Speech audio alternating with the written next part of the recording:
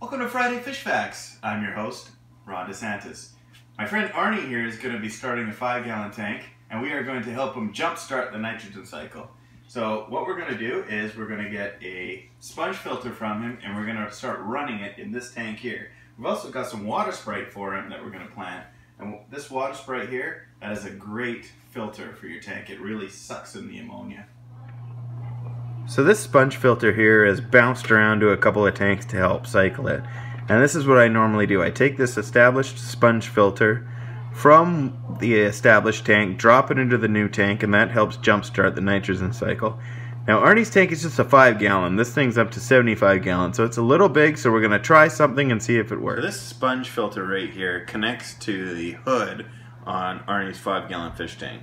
Now I'm not sure this is going to work, but we're going to try it. We're going to leave this into our fully cycled 90-gallon here, and after a couple days we're going to put it in Arnie's tank. Of course we're going to test it before we add fish into Arnie's tank, but we're going to just see how it goes here. Now, it should just sink. And there it goes. We'll leave it in there for 2 days. We'll put it into Arnie's tank and we'll see if that worked.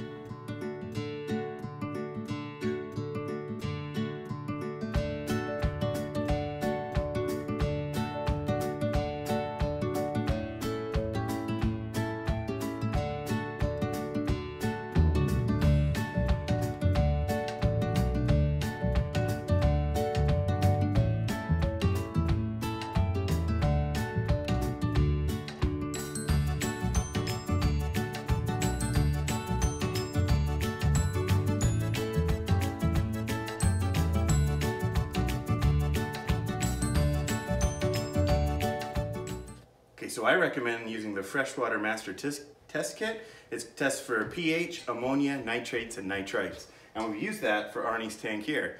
He had a ammonia spike that went down, turned into nitrites. Now he's just got a little bit of trace of nitrates in there, so we know we're ready to add the fish, which is what we've done. So this is Bandit, the Mitchell's new half-moon Betta. Welcome to your new home, Bandit. Join me next week for another edition, Friday Fish Facts.